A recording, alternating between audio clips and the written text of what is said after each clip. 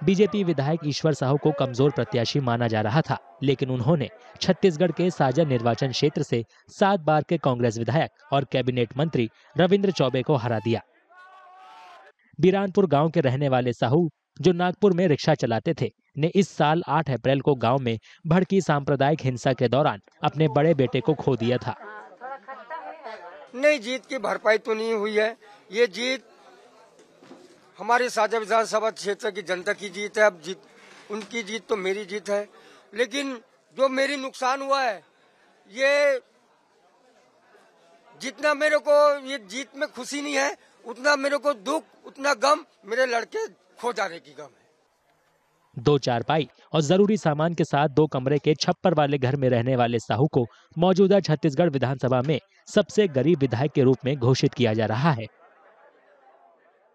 छत्तीसगढ़ के 90 विधानसभा में सबसे गरीब प्रत्याशी हमारे साजा विधानसभा के ईश्वर भैया ला जो टिकट दी से आज बता दे हमार जनता है, पूरा भाई मन सब खड़े है, बता दे कि एक गरीब आदमी भी है विधायक बनते और समय के साथ साथ मंत्री भी बनी हमारे विधायक हमारे ईश्वर भैया है।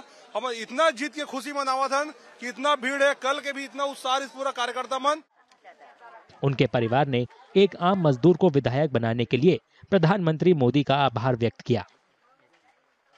वो तो विधायक बन गए, लेकिन अब जनता छ बताई का बनाना का नहीं बनाना है तेनला, और जनता छ हम लागे बढ़ई से ओकर बार बार धन्यवाद करत हूँ, और ये मोदी जी के धन्यवाद करत हूँ तो हमला गोदी में ले लीस।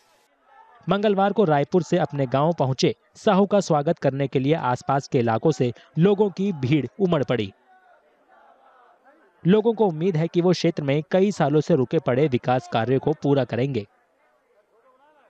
ईश्वर भैया हमर कहा थे कि जितने भी अभी प्रधानमंत्री आवास रोके हैं 5 साल बनाबे नहीं करी, ओला पहले काम करूँ कहा थी ईश्वर भैया है आवास के ला।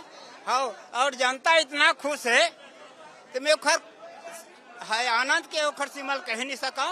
साहू ने अपने गांव के लोगों को भरोसा दिलाया कि वो अपने 2 कमरे के मौजूदा घर को छोड़ने के बारे में नहीं सोच रहे हैं और हमेशा उनके बीच रहेंगे और विकास करेंगे।